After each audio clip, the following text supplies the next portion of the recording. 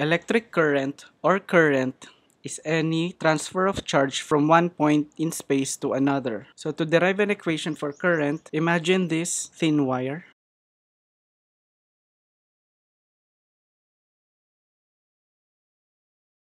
And let's try to zoom in a small portion of this wire.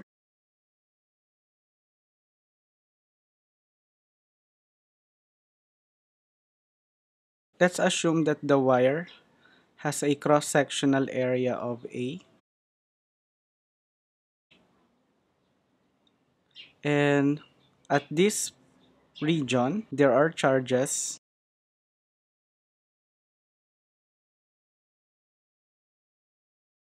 So for a small time interval, delta t, there is amount of charge that passes through this wire. For a time interval delta t, there's a delta q amount of charge that passes through this point. Current is defined as the amount of charge that passes a given point per unit time. So if we are considering infinitesimal amount of charge per infinitesimal amount of time, then our expression for current becomes dq over dt. We represent current with I, capital I, or small I. This is our definition of current.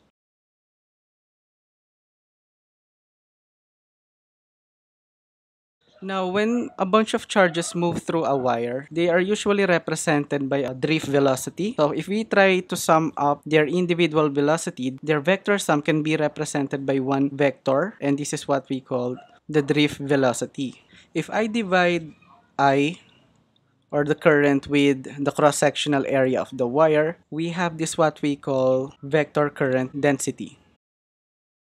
And the direction of vector current density is the direction of current. And again, the direction of current is dictated by the direction of the drift velocity. Let's return to our conductor with cross-sectional area A. Now in this conductor, there are a bunch of mobile charges.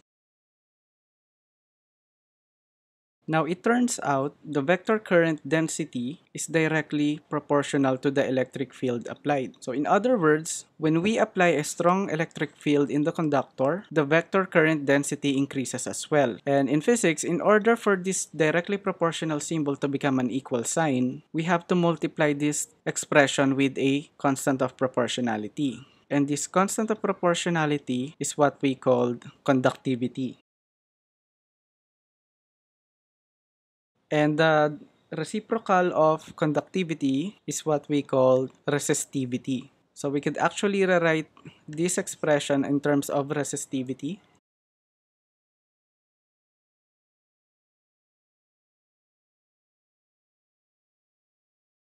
This is our definition of resistivity.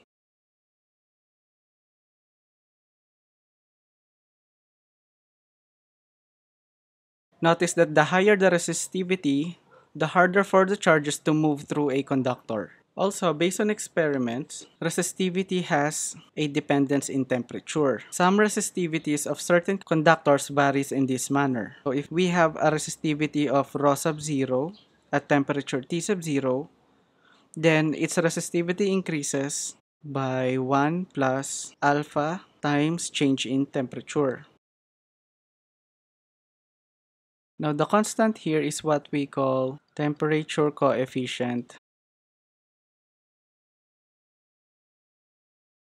of resistivity. Now notice that as you increase the temperature, the resistivity increases as well. And this is understandable because when you increase the temperature of a conductor, majority of its molecules vibrate, and when it vibrates, it somewhat momentarily blocks some of the moving charges in one direction. This results to an increased resistivity of the material.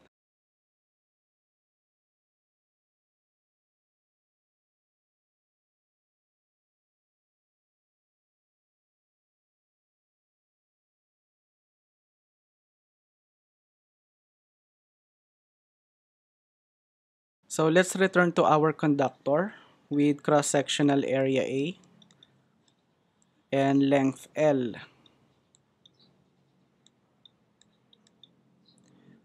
Now, the potential difference from this point to this point is V sub AB to differentiate it with potential. Now, if we apply electric field in this direction,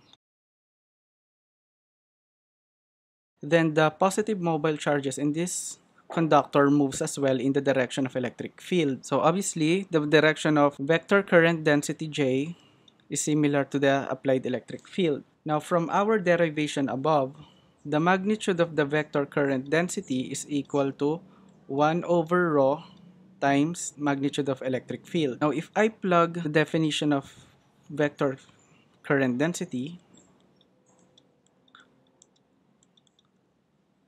and rewrite electric field in terms of potential difference with reference to this figure, I'll end up with this. Now, if I try to rewrite this equation in terms of V equals to I, I'll end up with this.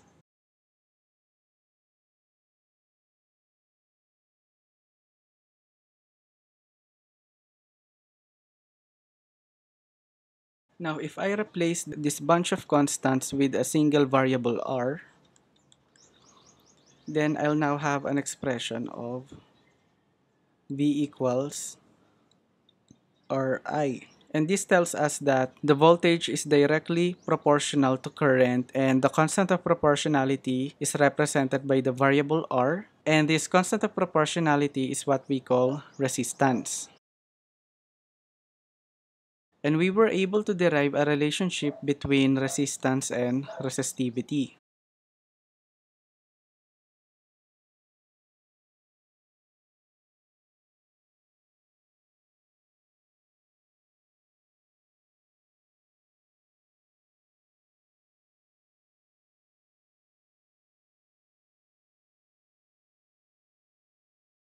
And this equation above is commonly known as Ohm's law. But the real meaning of Ohm's law is that when you increase the voltage applied to a certain conductor, the current increases as well. So Ohm's law actually tells us the direct proportionality relationship between voltage and current. We just signify the constant of proportionality with the variable R or resistance. So again, Ohm's law tells us that the voltage is directly proportional to current.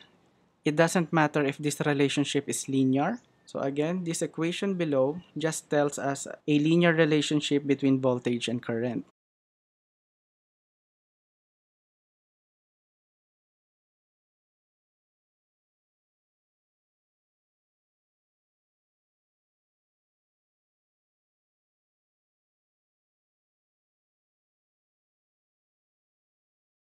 The SI unit of resistance is ohm, represented by this symbol.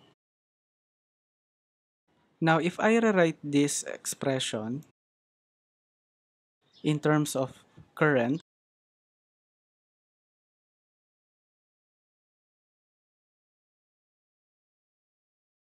notice that if I apply a fixed voltage V on our conductor, if I increase the resistance of the conductor, then current decreases. Basically, resistance can regulate the current in a circuit. So again, if I increase the resistance of the conductor, then its current decreases. Also, looking at this expression, if I try to increase the area of the conductor, apparently the resistance decreases. But if I try to increase the length of the wire, the resistance increases as well.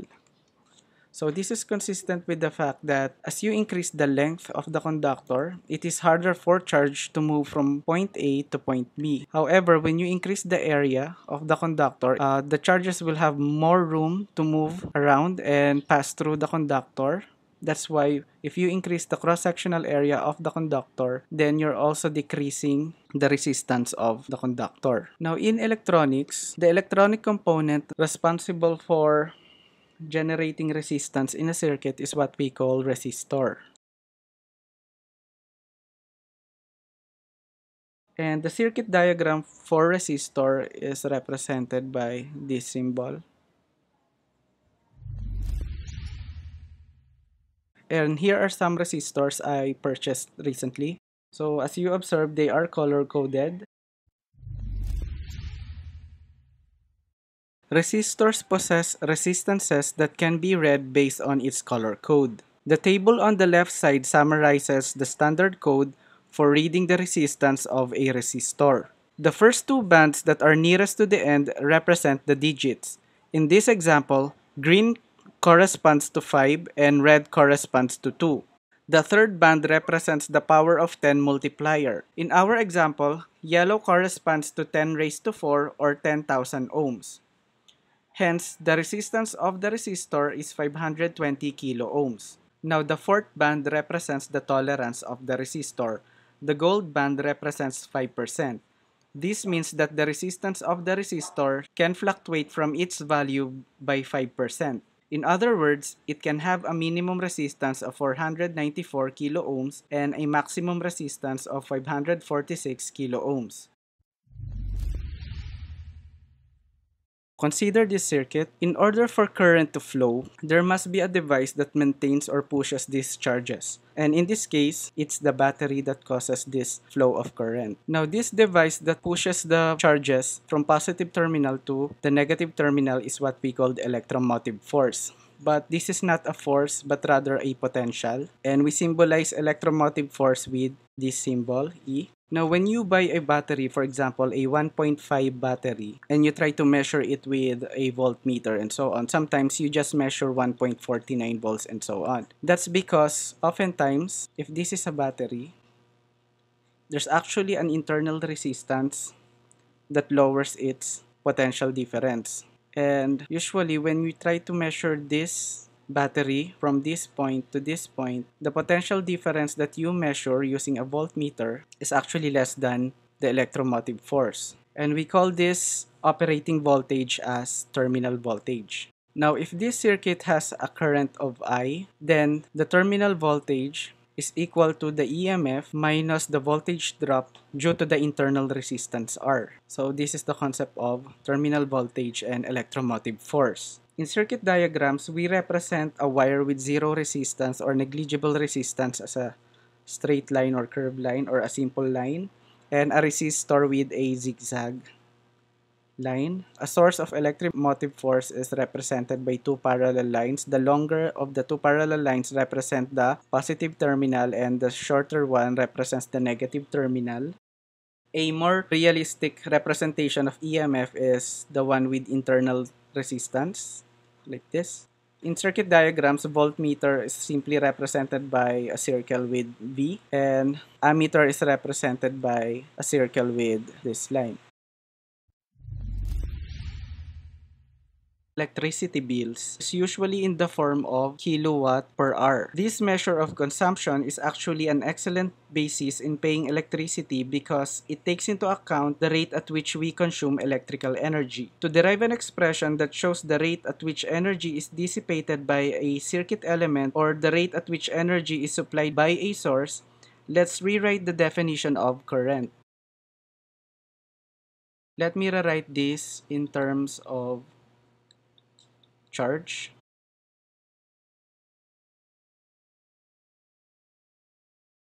I will multiply both sides with potential difference because I want to have an expression that shows the potential energy required to transfer this amount of charge to another position. This expression here is actually the amount of energy needed to transfer this amount of charge into another position in the circuit.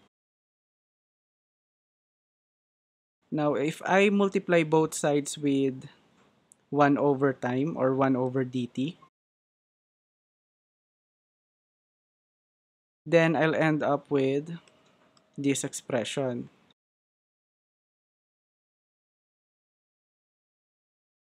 And as we all know, the time rate of energy transfer is also known as power.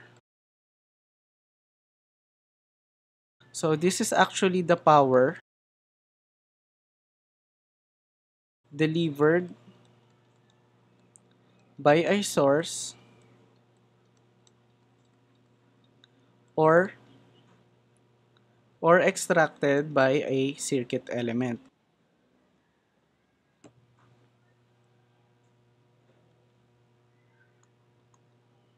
Now, if the circuit element is a resistor, then the potential difference is actually a potential drop. So if I plug this with our expression of power,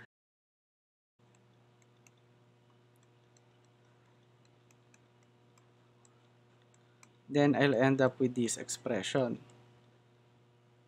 So this is actually the power consumed by the resistor.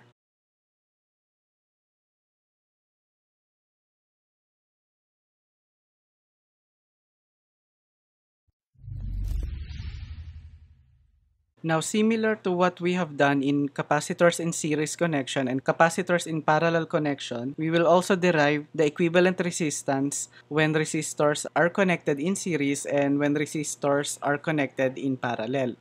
So let's begin with resistors in series connection.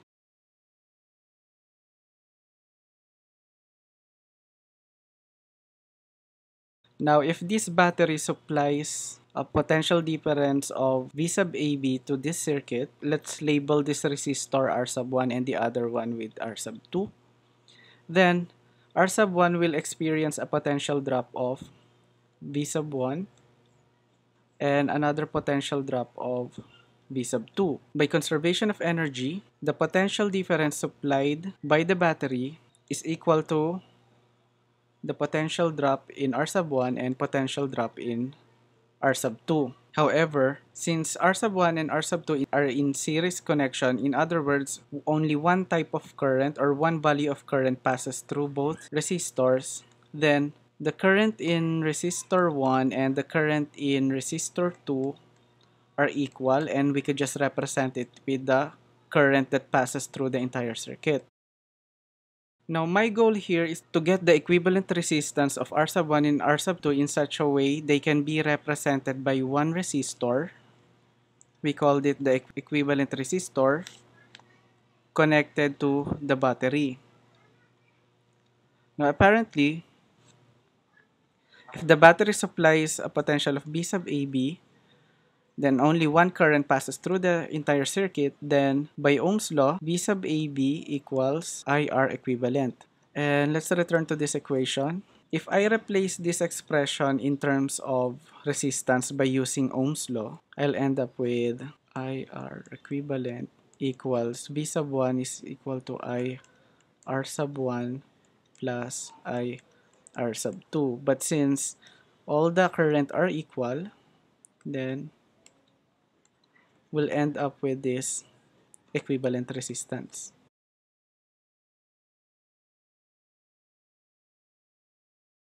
Now let's examine the equivalent resistance when resistors are connected in parallel connection. This time, let's calculate the equivalent resistance when the resistors are connected in parallel connection. So in parallel connection, when we have a current I coming from our EMF source, then this current is divided into two at this node. So the current is divided into I sub 1 and I sub 2. But when electric components are connected in parallel, they actually share or they experience the same value of potential difference coming from the EMF. So in other words, the potential drop at R sub 1 is equal to the potential drop at R sub 2, which is also equal to the potential difference supplied by the EMF. My goal is to calculate the equivalent resistance of the two resistors in such a way I could just replace the two resistors with one resistor, and when current I passes through this equivalent resistance, then the relationship imposed by Ohm's law tells me that the potential difference is equal to current times the equivalent resistance. Now, going back to this circuit, since the current is divided into two, I sub 1 and I sub 2, then I'll begin with this expression and replace the entire expression in terms of resistance. So I'll use the relationship coming from Ohm's law to do this. And this I sub 1 with V sub 1 over R sub 1 plus V sub 2 over R sub 2. And since V sub 1 is also equal to V sub AB and V sub 2 is equal to V sub AB, then I can replace this with V sub AB and then V sub AB. And dividing both sides with V sub AB, this becomes 1. And this is our expression for the equivalent resistance series connection. So to generalize, if you have a lot of resistors but they are all connected in parallel, then you can calculate its equivalent resistance by using this formula.